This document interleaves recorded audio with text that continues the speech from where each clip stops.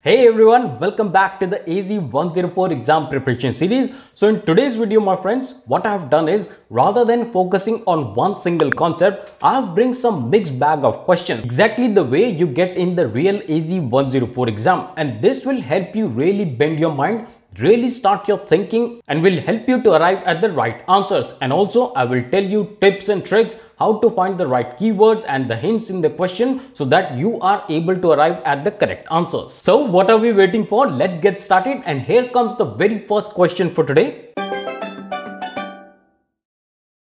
So here we have question number 201, part 35. It says that your company has 10 different departments and you have an Azure subscription that contains several hundred virtual machines. Now the users for each department use only their department's virtual machine, and you plan to apply resource tags for each department to the virtual machines. So which of the following two solutions should you use? And each correct presents a complete solution. Now let's check out the options given. Here we have option A, PowerShell, option B, Azure Resource Manager or ARM templates, option C, App Registration, and option D, Azure Advisor. So the first correct option is option A, PowerShell, and the next correct option is option B, Azure Resource Manager or ARM templates. And friends, Azure tags is a very important concept. It really helps you manage the resources more efficiently. So assigning the tags to your virtual machine or any other resource for that matter, it really allows you to create reports and dashboards for alerting or maybe for budgeting or performance management. And you should remember from the exam perspective that the tags can be applied by using PowerShell, which is the option we have chosen here. It also can be applied using ARM. And not just that, you can also apply the tags using Azure CLI. And as I said, Azure tagging is a very important concept. So here on this documentation, you can understand the resource naming and tagging decision guide. So here, first of all, you can understand what is the resource management. So basically, how can you optimize your resources so that your IT team can easily work with them. And with the use of Azure tags, your IT team will be able to quickly locate the resources that are associated with specific workloads, regions, environments, and ownership. Then secondly, you can use the Azure tag for the cost management and the optimization. So here you can see that your IT team can really understand the resources and the workloads that each team uses so that the business groups knows how much the resource are getting consumed. So let's say that you have a big company. Now you have several departments in your company. It could be finance, it could be HR, it could be IT. Now each department might be using some of the cloud resources, and you want to really control the cost and the resources being used by each department. So what is the best way to do is, so in this case, you can assign the Azure tags to each resource based on the departments. And when you generate the reports, your IT team will know that which resource is being used by which department. So this will really help you to control the cost based on each department. And not just that, my friends, Azure tags you can also use for operation management, security, governance and regulatory compliance, automation and much more. So please read this concept very carefully. Really important concept, easy to implement, but really gives you a lot of power. And yes, before we move ahead with the other questions, let me remind you that please check out the previous videos where we have covered some important and the latest questions on Azure Monitor, Azure Virtual Machines, Microsoft Entra ID, Azure Biceps. And not only that, I've covered some important concepts like Azure Advisor, the difference between Azure Advisor and Azure Monitor. So please do check out the previous episodes as well. Now let's continue with the other questions. And with that, let's jump on to the next question, question number 202, that says that you have an Azure subscription that contains the Microsoft Entra ID tenant named Contoso.com and the Azure Kubernetes Service AKS cluster named as AKS1. Now, as an administrator, the administrator reports that she is not able to grant the access to the AKS1 to the users in the Contoso.com.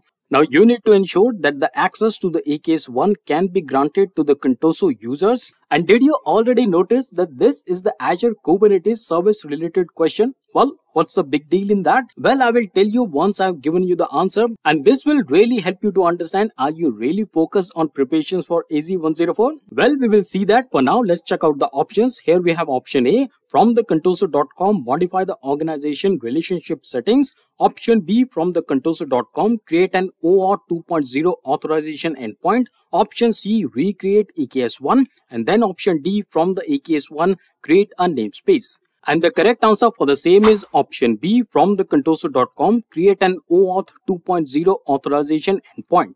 Okay, so this is the Microsoft documentation that talks about the Microsoft Entra ID integration with the AKS cluster. So here you can read all about the cluster and how does it integrate with Microsoft Entra ID. But for now, I want to bring your focus to this section here that says that with the Microsoft Entra ID integration with the AKS cluster, you can grant users or the group access to the Kubernetes resources within a namespace or across the cluster. And then further down, you can also read that the Microsoft Entra authentication is provided to the AKS cluster with the OpenID Connect. OpenID Connect is an identity layer built on the top of OAuth 2.0 protocol. And that exactly validates our answer. But now you may be thinking why exactly I took this question. Well, just for the fact I wanted to bring to your notice that Azure Kubernetes Service or AKS is out of the syllabus. And similarly, my friends, there can be a lot of popular concepts, lot of popular services that are out of syllabus for AZ-104. So please do not put your effort and time in these kind of topics and in these kind of concepts. Of course, they are important to learn, but not from the AZ-104 exam perspective. Now, let's move on to the next question. Question number 203 that says that you have a resource group named RG1 that contains several unused resources and you want to use the Azure CLI to remove the RG1 and all its resources without requiring a confirmation. Very important line, without requiring a confirmation. Which command should you use? Here you can see that we are given with 4 commands. First of all, we have AZ group delete with the name option RG1 and no wait yes. And then we have option B, AZ group deployment delete name RG1 no wait. Option C, AZ group update name RG1 remove. And lastly, option D, AZ group wait deleted resource group name RG1. So what do you think is the correct answer? A little tricky one, but let me tell you the correct answer. That is option A, AZ group delete, name of the resource group RG1 and no wait option selected as yes. So let's try to validate our answer. So here you can see that we are in this documentation that says AZ group and we are given with lot of commands here. We have this AZ group create, we have this AZ group delete. Now if you remember the answer, we selected the AZ group delete command. So let's click on this one. So now you reach to the documentation for AZ group delete. Here you can see the syntax of the command. You can also see the examples. But our answer lies here in this section which says optional parameters. So here you can see that we have one option given here which says no wait, as we also had in question as well, or the options of the question. Here you can see that this option is basically when you do not want to wait for the long running operations to finish. So default value is false, but when you select it as a yes, then you do not have to wait for the long running operations to finish and it will also not prompt you for the confirmation. And that's exactly our ask in the question as well. So we do not want to wait for the confirmation. So that's why option A is the correct answer.